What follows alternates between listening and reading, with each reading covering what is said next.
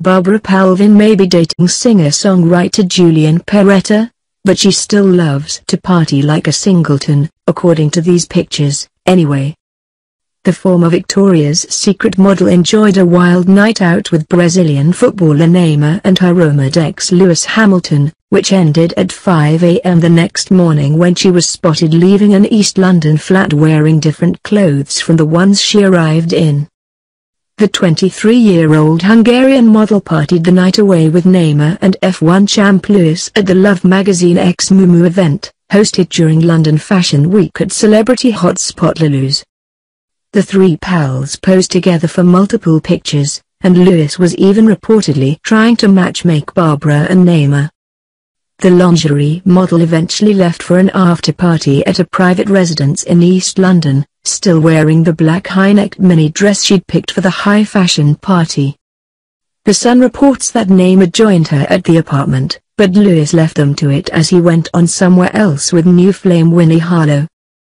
Barbara was spotted in a completely different outfit when she emerged from the flat at dawn the next day, makeup-free, and with her long brunette locks worn loose, not in the high ponytail she had earlier in the night. She had on a baggy white oversized shirt and clasped her black jacket to her chest as she played with her phone while waiting for her car to arrive. Barbara referred to her night out with an Instagram picture of herself strutting into the Love party, which she captioned with an angel emoji. "Had fun in London and Milan, now back to Budapest for the weekend," she posted. And it seems she had a touch of a hangover the next day when she shared a group shot of all three friends pulling faces for the camera. "This picture perfectly reflects all my emotions today," Barbara captioned it, alongside a poop emoji. Neymar, meanwhile, shared a similar snap to his own Instagram, referring to Lewis and Barbara as his crazy friends.